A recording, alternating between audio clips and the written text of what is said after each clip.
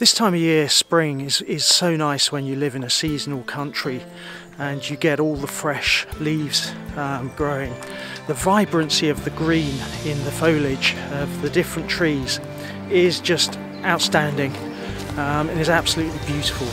It's a great morning to be able to get out early when the sun's just coming through those really young leaves and you can see they're slightly transparent. And it's just a beautiful time of year here in the UK. In Surrey we don't have the big hero mountains or lakes, but what we do have is that quintessentially English woodland, and it's absolutely beautiful.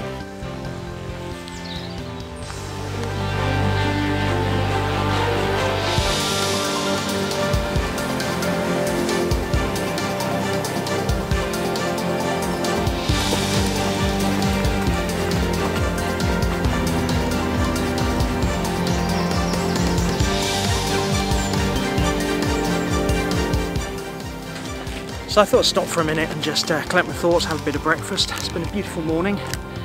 It's pretty quiet and tranquil out here, just me and the wildlife, and the odd plane going overhead, which is mildly annoying. But that's what you get when you live around London and you've got some pretty busy airports around there. So one of the reasons I came out this morning was to put the Nikon Z-mount 2470 f2.8 through its paces. I've had the f4 version of the 2470 Z-mount lens for a few months now and I've really liked it. It's, despite what other people have said perhaps, I think it's quite well built. Its size and its weight to its capability is outstanding. It's an amazingly sharp lens and its autofocus is virtually silent but really tack sharp. However, when I look through my portfolio of images, my back catalogue, and I look at what lenses I have used and at what apertures and what focal lengths, the 2470 f2.8 f-mount has been my go-to lens for many years. For example, when I went to Japan, I was really weight constrained. I actually, in the end, just took my D850 and the 2470 f2.8 because that gave me an envelope of performance that would cope with pretty much anything I would come up against. I could turn the 2470 into a 36-105 with a DX crop, not losing too many pixels, so I could still crop in. I could print at A3, A2. The f2.8 allowed me to do low light, so it was a brilliant combination, and it meant I didn't have to carry multiple other lenses because we were weight constrained on some of the activities we were doing. So the f-mount f2.8 has been a real go-to lens for me, and therefore whilst the f4 is a great lens, I was using it at the weekend in a natural light portrait environment inside a house. It was quite dark, and it was the first time that I found the autofocus struggled to capture. And in the end I had to use exposure compensation to let more light into the lens so the autofocus could capture the focus point and then adjust the light levels back down, the exposure back down again. And there's no doubt, whilst I like the images that I got from that photo shoot, they would have been a notch better probably if I'd had f2.8 with me. I had a 50mm f1.8, but the restrictions in being able to move around inside quite small rooms meant the 50mm I could have done with a zoom at f1.8, and I didn't have that right combination of lenses, and then you throw into the mix having to switch lenses in a constrained space when you're under pressure. Really wasn't ideal. So I've got a Z-mount f2.8 2470, and whilst it's slightly heavier, 300 grams more than the f4, actually for me, because it widens the envelope and for the style of shooting I'm doing when I'm traveling or when I'm doing portrait, it gives me the size of envelope that actually means I don't have to carry other kits, so that I can trade off the extra weight of the 2470 f2.8 versus what I would have to carry in terms of extra lenses or other equipment. It's not about the image quality. As I said, the f4 2470 is an outstanding lens from an image quality perspective. And if you look at some of the reviews that have been done, there's been some really good reviews where there's been a comparison between the 2470 f2.8 Z mount and the F mount, the 2470 Z mount f2.8 and the f4. And what it shows is that the image quality difference between the f4 and the f2.8 Z mount lenses is marginal, unless you really get down to 100 to 1 or even 200 to 1 in some situations.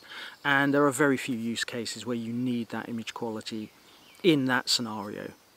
So for me, it wasn't that's driving this, the image quality. It's more about the use case and the envelope of capability of a Z7 combined with the 2470 f2.8.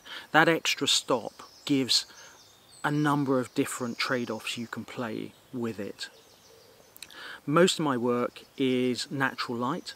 I don't have the luxury of being able to control the light, and therefore that stop can be a real blessing when combined with the high dynamic range of the Z7.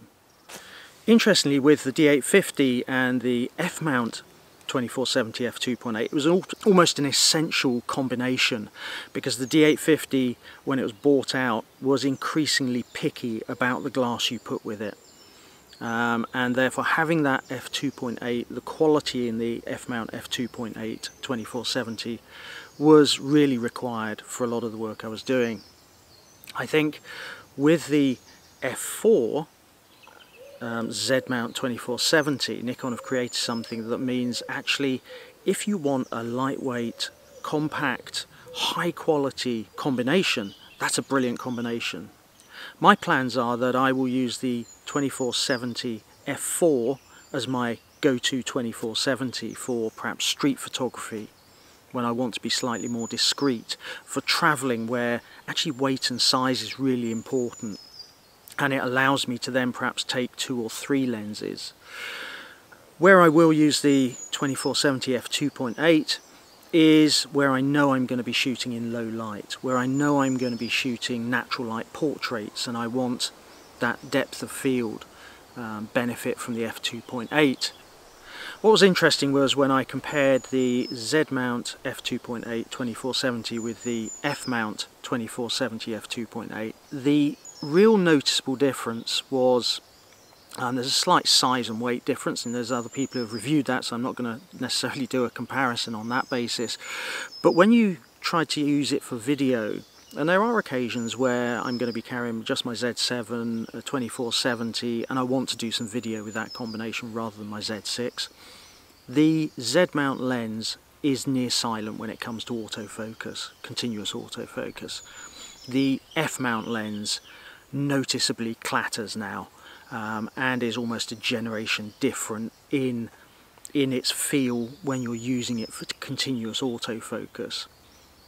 One of the benefits of mirrorless, or one of the tweaks I've had to make to my shooting style in using mirrorless, is whereas with my D850 I used to shoot a lot single point, single autofocus, with my Z6 and Z7, what I'm now shooting in is actually continuous autofocus, and therefore when you put the F-mount lenses onto a Z series body and you use continuous autofocus, it does make quite a racket. There is a constant chatter even when you move a millimetre, and therefore that makes quite a big difference in some scenarios where you want to be slightly quieter or slightly more discreet. Interestingly, here in the UK, the 14 to 30mm wide-angle Z-mount lens is in more short supply than the 2470 f2.8. I think what people have realised is that the quality of the 2470 f4 Z-mount lens is more than adequate for 90 plus % of use cases. And when traded against the weight and size benefits, I think we'll see the vast majority of people shooting with that lens, and rightly so. It's an exceptional lens. Whereas with the F-mount 2470 f2.8, it was more had a slightly wider appeal. The Z-mount equivalent is going to be quite a niche lens. it's going to come down to use cases that drive people to needing that lens, and therefore perhaps that's why there's more availability of it. People are holding back, really thinking through what are their use cases. My aim with this channel is not to necessarily come to market quickly, to be the first to market with here's a review of the new Z-mount 2470 f2.8. It's more about a practical real-world assessment of pieces of gear in combination with technique and looking at how you then use that to create a final outcome image. So it's the reality of using it. And that's why I'm out here today, is really with that 2470 f2.8, to really try it out a bit in a real world scenario, to see what the quality is, how I get on with it. So as I said, my goal isn't to necessarily come out to be the first to market with a new review. It's about giving you an insight into the reality of using some of the new gear that's coming out around mirrorless cameras. Because there is quite a lot of innovation that's coming out, and that makes it quite exciting as a space and a market within photography and videography. So far I've been pretty impressed with the f2.8 lens. It feels solid, as people have said. I never had a problem with the feel and the build quality of the f4 lens, to be honest with you. I know some people say, well, that one's made in Thailand and the f2.8 is made in Japan. I haven't seen a noticeable difference in quality. They're both weather sealed. In fact, I would say the f4 has a very slightly faster autofocus than perhaps the f2.8, possibly because the weight of glass in the f2.8 makes it, the motors have to work harder perhaps. Other differences between the two lenses, well, the f4 you have to click to get it into 24mm and start shooting, which takes a bit of getting used to, but it's not the end of the world. You do get a more compact lens for that when you're traveling. The f2.8, you're straight and you pull it out of your bag, there's no turn it on. It would be great if Nikon could combine on the f4 lens, that when you click to open the lens it turned the camera on, so you combine the functionality. That would be just brilliant. It would save an additional flick of a switch, not a massive issue, but it would just be a real neat little innovation there, Nikon. So if you're watching, have a look at that, see if you can do it. I'm sure you can. The display on the f2.8, not a massive use to me yet. Maybe there'll be functionality that will come to life later. The additional buttons, I'm still getting used to. I'm not used to having buttons there, so I'm training my muscle memory and working out what I will program those with.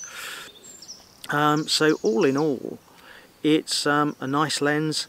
At the moment there's a couple of really good deals on them.